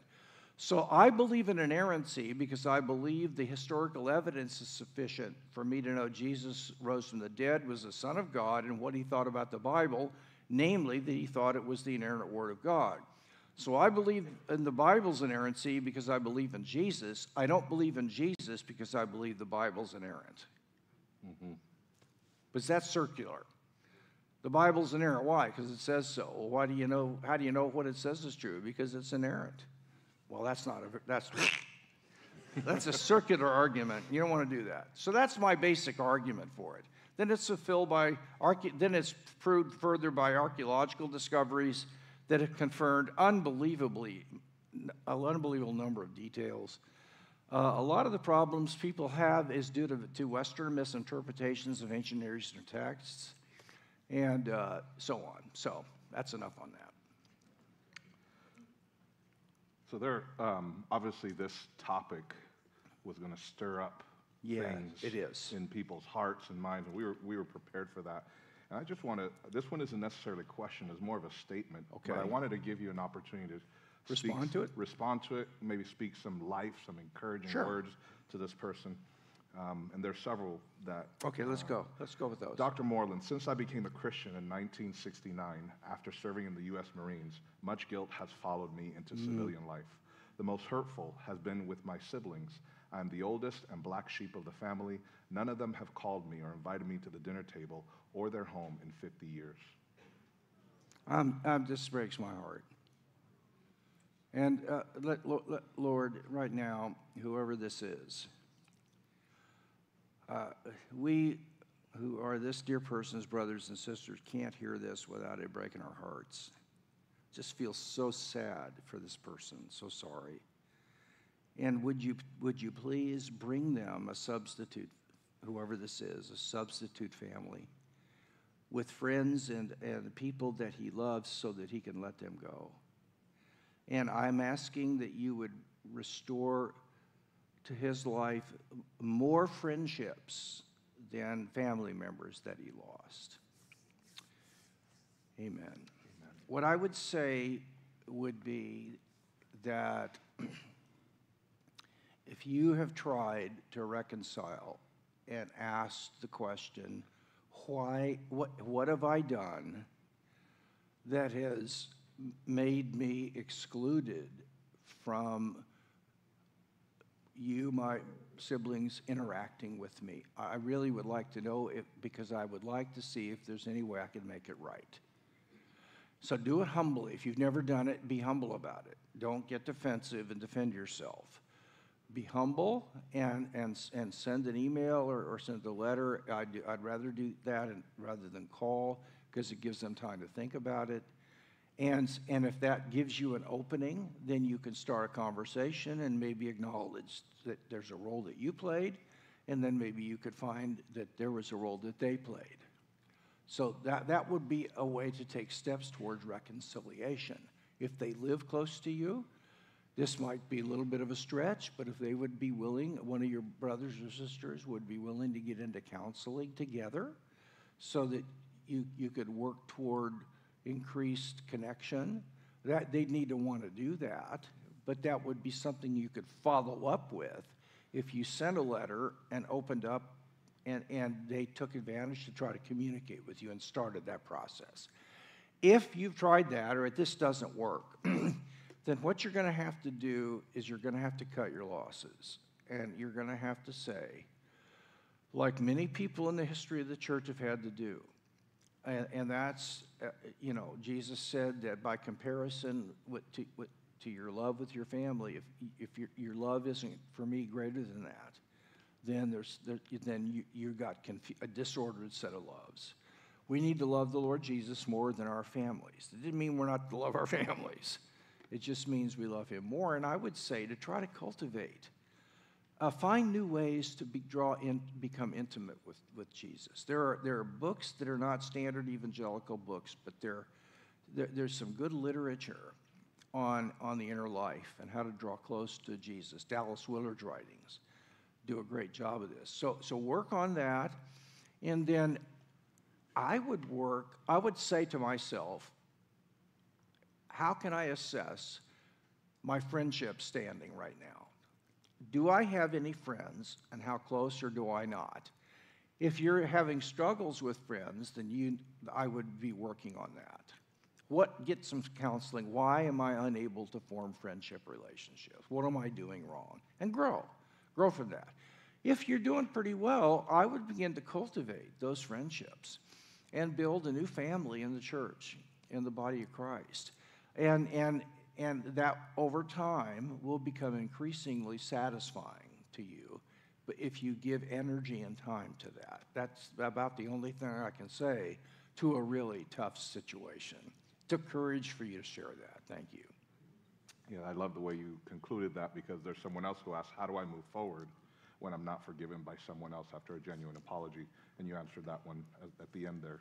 Thank you for that. This one is the opposite end. Opposite part of forgiveness. Not forgiving myself and others keeps the pain fresh, so I won't do it again or be harmed the same way. How do I get past this? So not forgiving others and himself does what? Keeps the pain fresh. Okay, yes. So I won't do it again or be harmed the same way. How do I get past this? Okay, so so if you've done something to someone else, you don't want to forgive yourself because it keeps the pain of the results of doing that thing fresh, and that's a deterrent to doing it again. Your approach to life is not emphasizing the positive reasons why you want to move on. Instead, you're motivating yourself by negative reasons. It's like if you can harm yourself and suffer, then maybe you won't do that again. But Jesus did not motivate people that way. He painted a picture of the possibility of what life could be like living in the kingdom of God with real fervency and earnestness. And he offered this positive invitation to begin the process of spiritual disciplines to enter more and more into that life. And it's possible to attain real growth in there. It really is. Where you get to the point where things that don't matter don't bother you anymore. You're not afraid of dying. You can learn to have joy and peace when life is falling apart. This is really possible.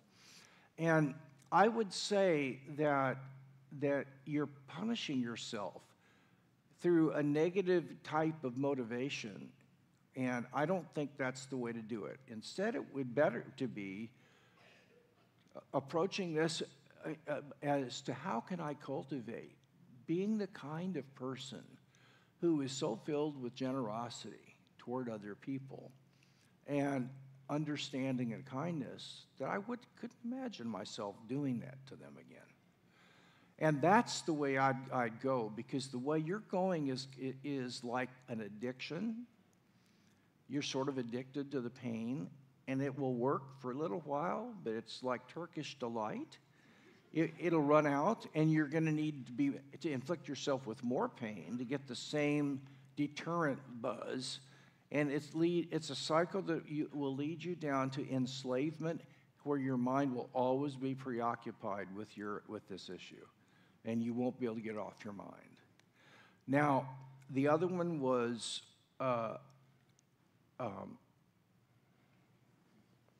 other people did something to me, and I want to keep the pain of that so I don't have it happen again. Not forgiving myself and others keeps the pain fresh, so I won't do it again or be harmed the same way. Okay. Well, look, there are other ways. First of all, I get the idea that if someone has hurt you and you have reason to think that it wasn't really 50-50 or maybe a little bit more your issue than the other person, you've always got to remember, first look to yourself and then look to the other person. That's a sane principle of healthy living. And so you got to first of all start by saying, I need to deal with what I can control. And that's me. And so what, if anything, did I contribute, and how can I make that right in some way that could be heard? Now, work on that. That's where you start.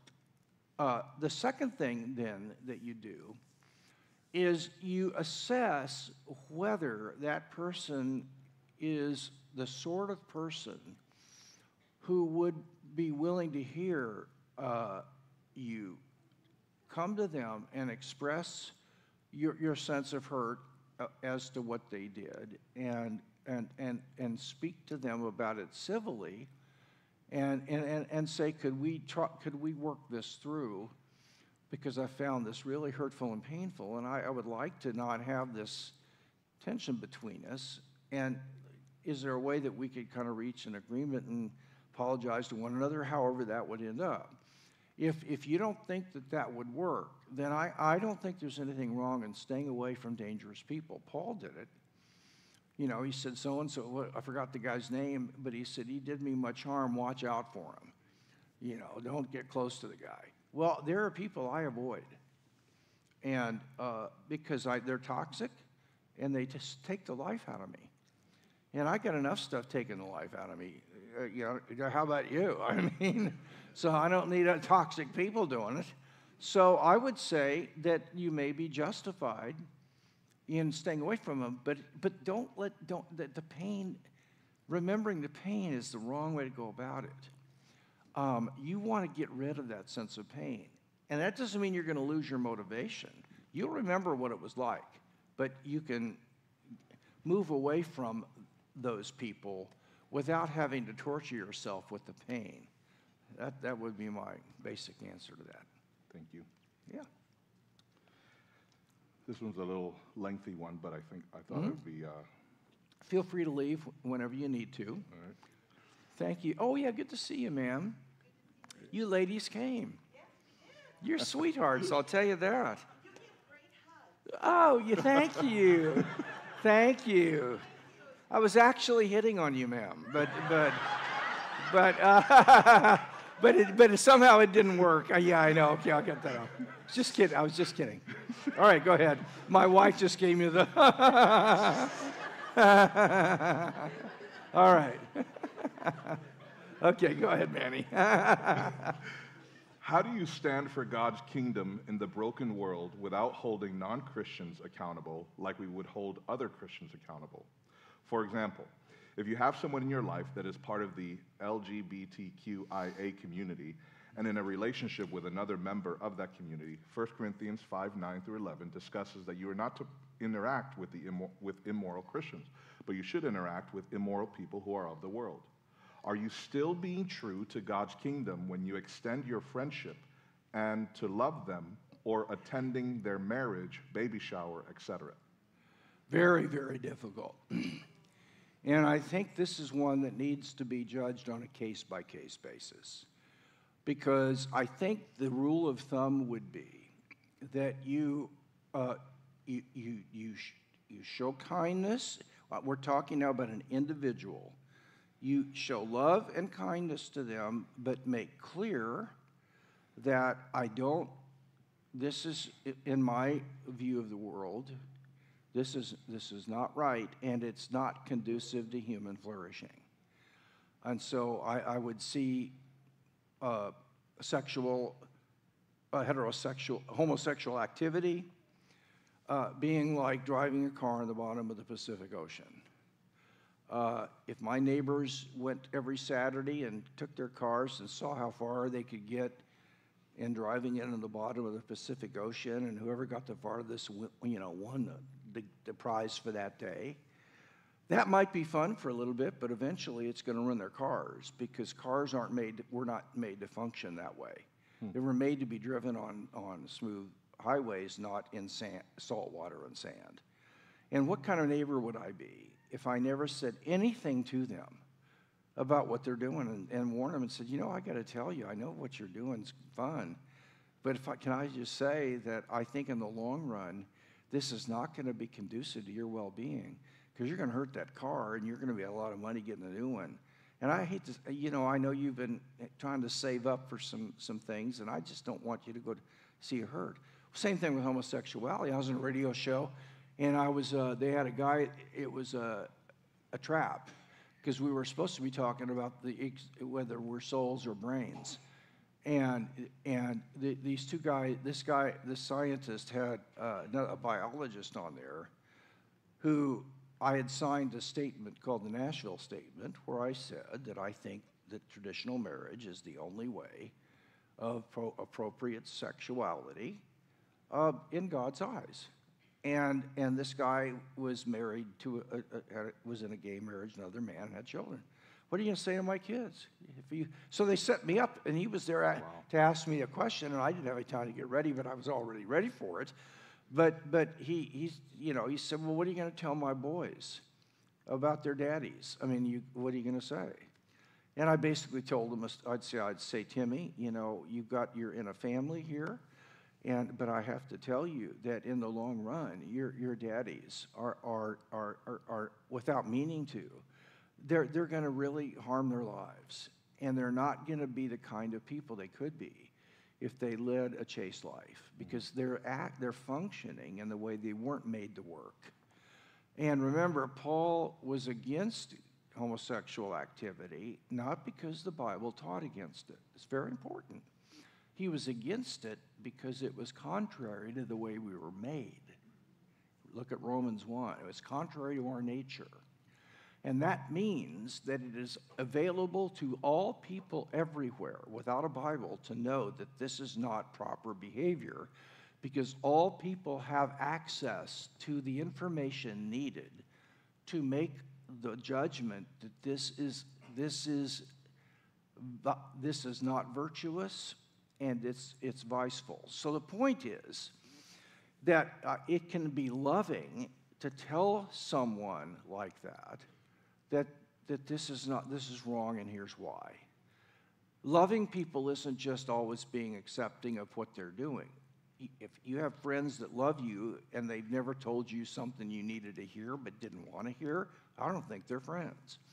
So you have to get to the point where you can earn the right to do that, and I would start by just being basically just loving and accepting, but I would make clear about my views, and eventually, if I earned a connection, I would explain to them, this may be 6 months later or whatever it might be, that I've never told you why that I'm sad about your gay practice.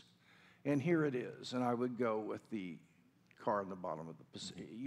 I know that this isn't going to be in your best interest over the long haul, because this isn't the way you were made to work. Mm-hmm. And that's why I'm concerned about it. You're going to hurt your own life, but you're getting a little Turkish delight now. Now, so you love and accept. And if they don't, if they don't want to listen, then I think you just continue to, if they're your kids or close friends, you continue to love them and make clear who you are. Now, do you go to their wedding? Individual choice, I would be inclined to say yes, as long as you've made it clear that you're there because you love your daughter or whomever, but you're not there because you're supporting this act, but you're there to show love to her in spite of your disagreements. And in that case, I'd probably err on going, but I could see an argument for not doing it. But if you don't, then I would just urge you to express your discontent about this in a way that's not harsh or consigning them to hell or anything like that. Because you don't go to hell because you're that way. You go to hell because you reject Jesus Christ. And there are some people who've never heard, and that's a whole other issue. So that's basically the way I'd go about it, but it's a tough issue, and there's plenty of room for disagreement among thoughtful Christians on this one. Sure. Thank you for that. Did you want to add something? Did you want to ask me something, Ray? Okay. All right. How you doing? You doing okay? I'm having more fun. I'm worried about these people. All right. Well, it's 7:15. Are you getting anything out of this? Yeah. No, I didn't mean that for... But okay, 15 more minutes? 15 minutes? Let's do it 15 more minutes. All right.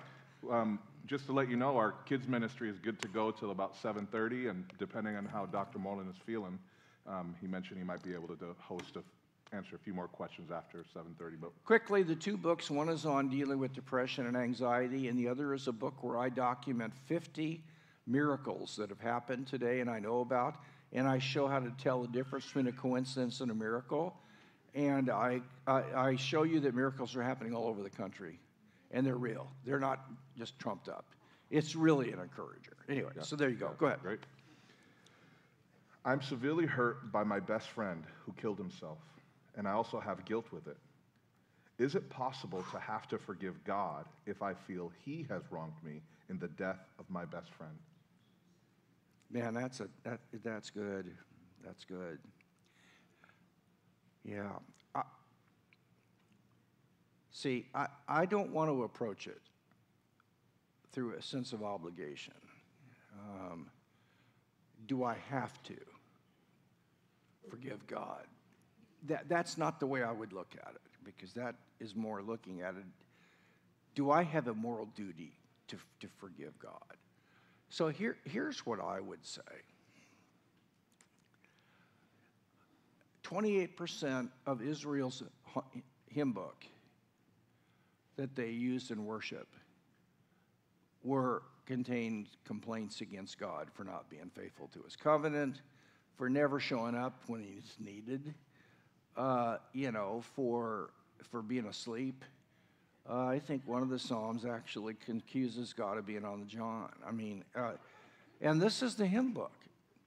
And what this shows us is that lament psalms are a clear indication, and some of the prophets did the same thing, that complaints against God that you're actually feeling are legitimate to express, and that God is big enough to handle it.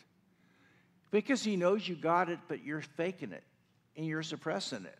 So if you're not telling him what you're feeling, but you're coming and doing the pink dotted Swiss and flowery thing, God says, would you wake up and have a real relationship with me? I know you're hacked off, and you're acting like you're not, and I'm not that way. I don't want to get the false self. I want the real you.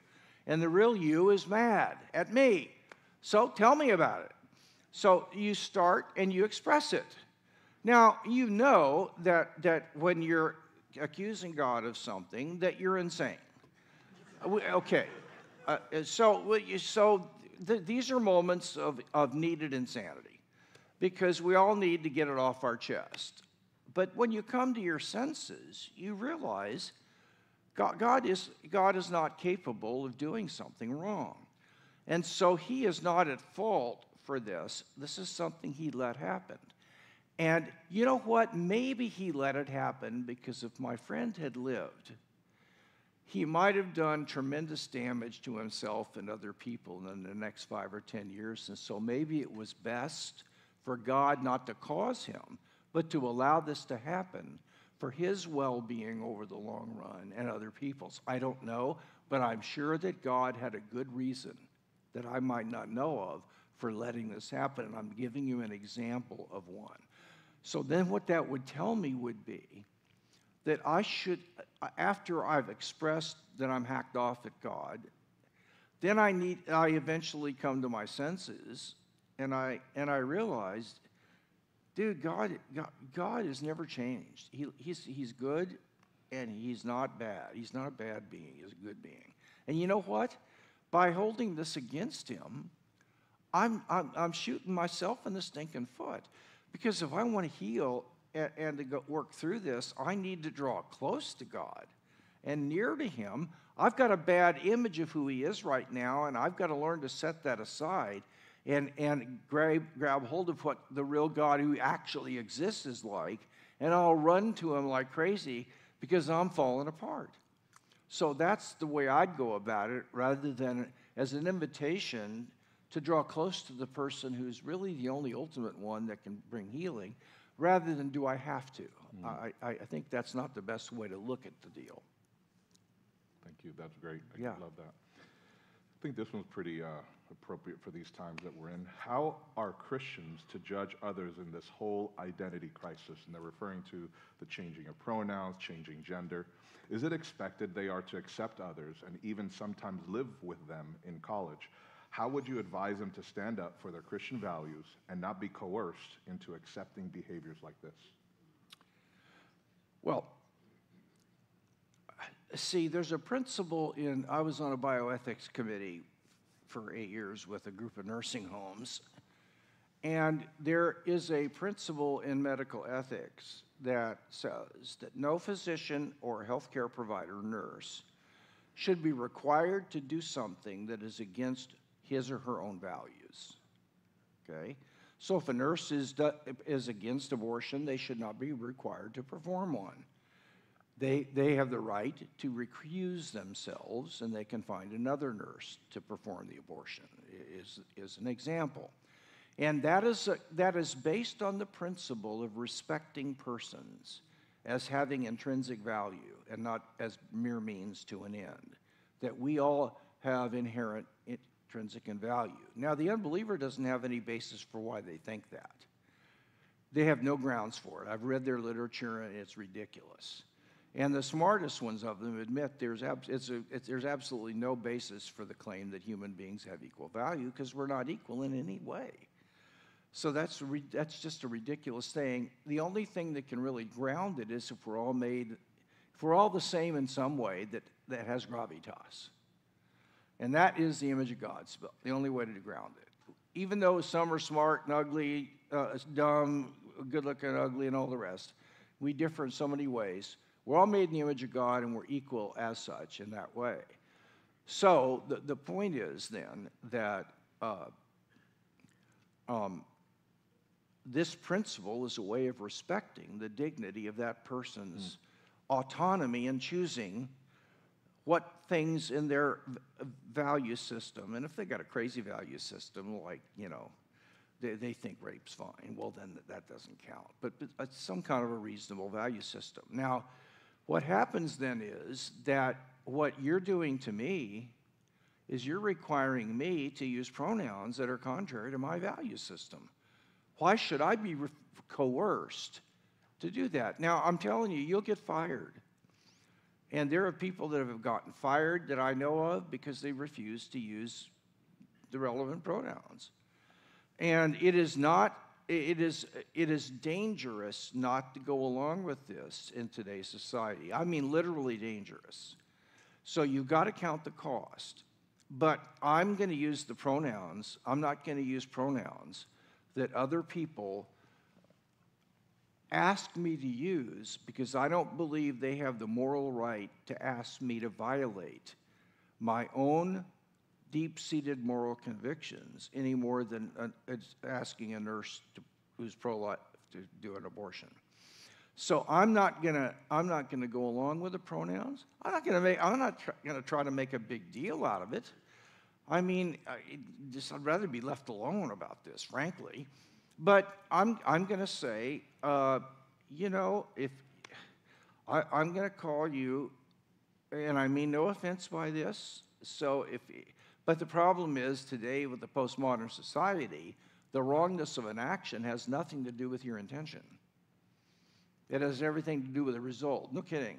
So if you didn't intend to do something, but they experienced it as a racist slur, you're guilty of racism, even though you had no idea you were doing it and no intention. Because the history of postmodernism that began with the French, can anything good come from France, ended up being a view of language, that the meaning of language does not reside in the author, but it resides in the impact it has in victimizing the hearer. There's only one exception to that, and that's their own writings. Because they write books and expect you to understand the meaning of their intentions and what they write. And so it's just complete hypocrisy. So anyway, I'm jumping around. But yeah, you count the cost. If you decide to go along with it, just to preserve the peace, and you don't think this is a hill you want to die on, I understand that. I'm not going to, for me, I've just decided that I don't agree with this whole movement. I think it's taking the culture in a really bad place. And I think we get too much in a hissy fit about people being offended. I'm reading a book now about what the Bible teaches on offense. And it says that we are not to be people that are easily take offense. Offense is not something that we should be into. Because that's not weighty enough. If you're offended by something I said, well, go to see a therapist. Because look, what really matters is the truth of what I said, not whether you like or dislike it. That's what matters, and you got to deal with my claims. Now, I'm not talking about intending to harm. That's different. But I'm talking about taking offense. And if people are going to take offense if I use he and she, and that's all I'm willing to do, I'm sorry, because I don't want them to take offense.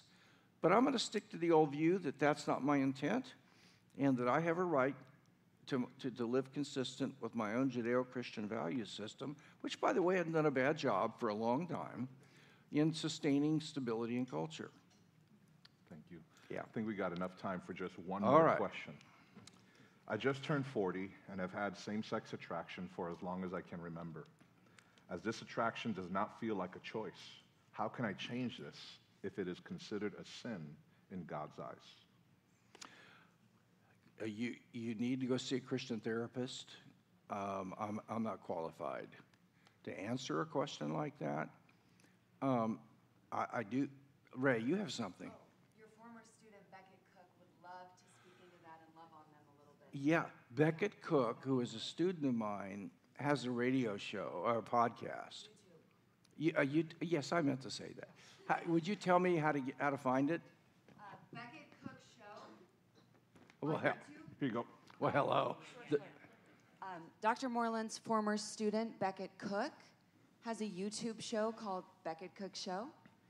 And this is his story, and he'll love on you. Yeah, he had same-sex gospel attraction for the longest time, and he got unbelievably zapped, and I mean zapped by the Spirit, when he went to a church which he thought churches were crazy.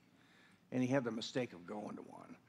And the word was spoke to him, and then a guy laid hands on him to pray over him, and he just fell flat on the floor. And he was instantly transformed.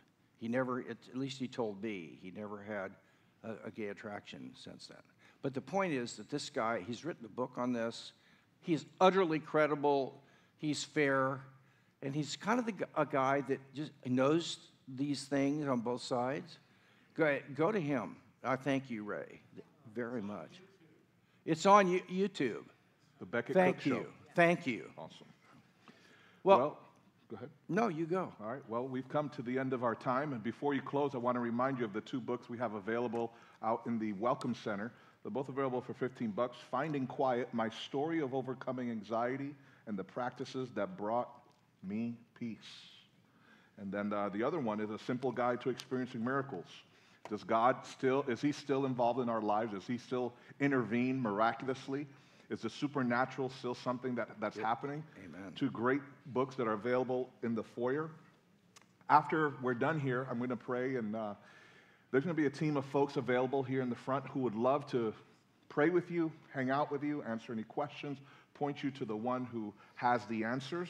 please come forward. We're available to minister to you. And if you need to leave, as you're leaving, as you exit, the pergola underneath has a little snack table with some goodies and Oh, my warm gosh. hot cider and whatnot. Oh, my Please hang out, linger. Don't just talk about the content, all right? Use both sides of the table as you get your refreshments so the line could go quickly, all right? Join me in a word of prayer, and then we'll dismiss. Father, we thank you so much for this evening. Thank you for what you've done in our hearts, in our minds, in our souls, Lord. We are full. Lord, you've stirred us up.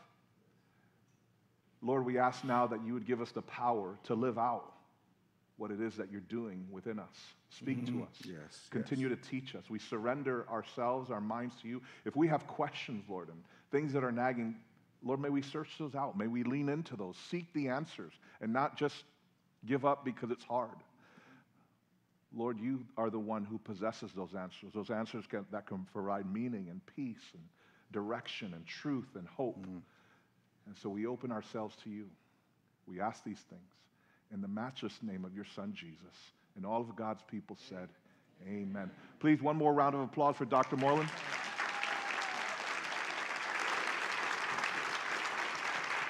Loved it. Thank you. Thank you, Thank sir. you, brother. It was great.